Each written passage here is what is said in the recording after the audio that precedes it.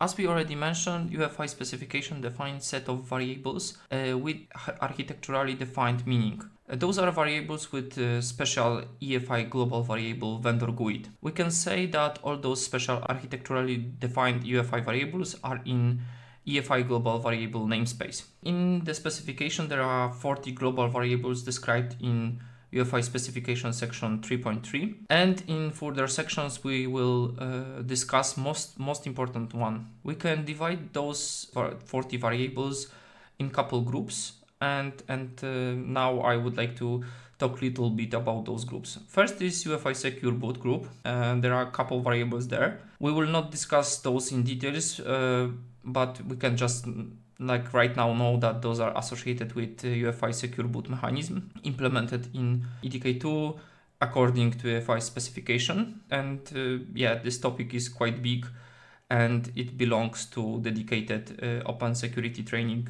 course. The other group is boot order and related configuration. This is a very important group responsible for handling order of devices used during the boot process of the platform. We will discuss those variables in more details later. Next group is console input and output group of variables is responsible for input and output at UEFI BIOS level, partially thanks to correct configuration of those variables and of course drivers behind the scene.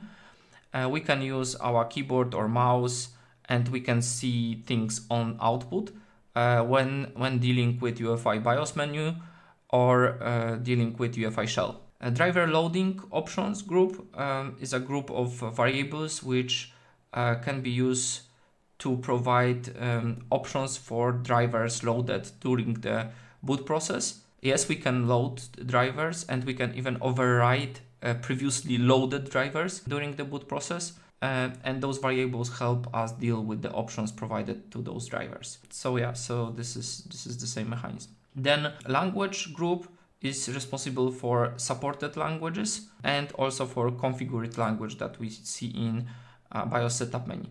OS firmware features communication group of variables is very interesting.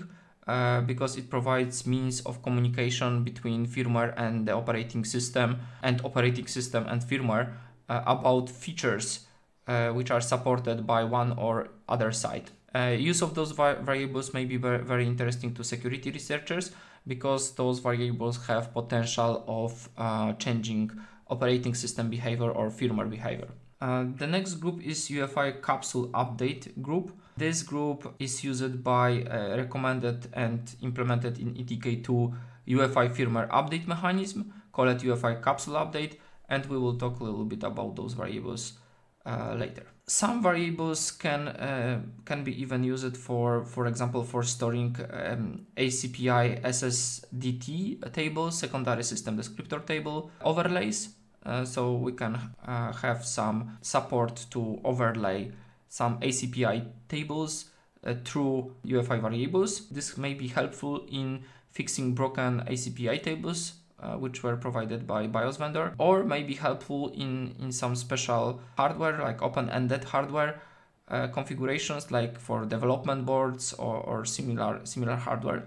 In that way, instead of building dedicated BIOS for every potential configuration of that development board, we're just using ACPI SSDT overlays to change or expose additional interfaces like I2C or SPI buses, and this is a very useful mechanism in case of open-ended hardware. There are also a couple other variables like recovery options or time-related variables, and we will briefly discuss those later in further sections. But who may be interested in those UEFI variables?